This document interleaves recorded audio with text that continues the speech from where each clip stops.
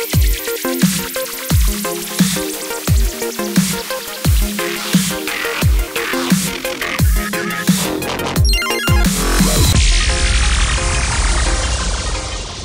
everyone, welcome to another episode of The Future in 5. My name is Jacob Morgan. This is where I share my thoughts, ideas, and commentary on the future of work in 5 minutes or less.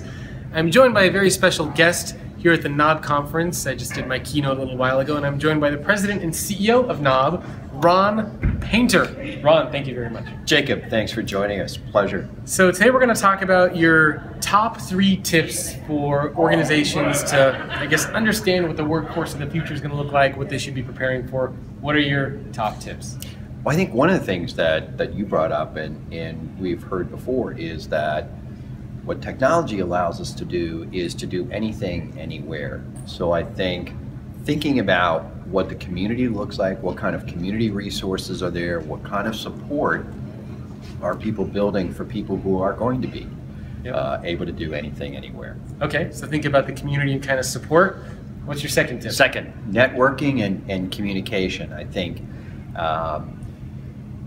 was mentioned earlier today, the Silicon Valley was built on the ability of really creative people to have open communication and networking with one another. So I think it's something that we in DC also understand. It's just, we're not producing software. It's not just No. We're trying to produce policy, not software, but it is that ability to network.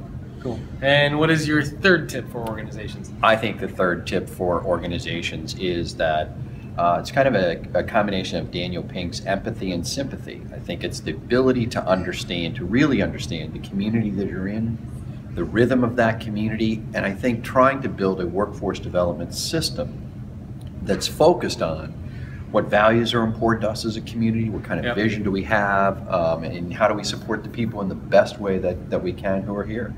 Okay, so first one was community. The second tip was networking and communication. Networking and communication, and empathy and sympathy. All right. Symphony.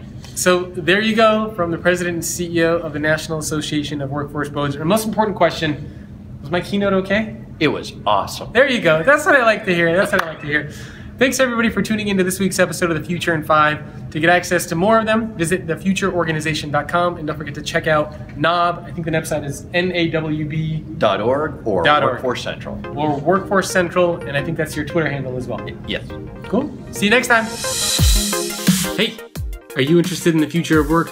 If so, make sure to subscribe to the YouTube channel so you can get all the latest content on the future of work and stay up to date on all the latest trends and happenings. Not to mention, you will make me very, very happy. Make sure to subscribe.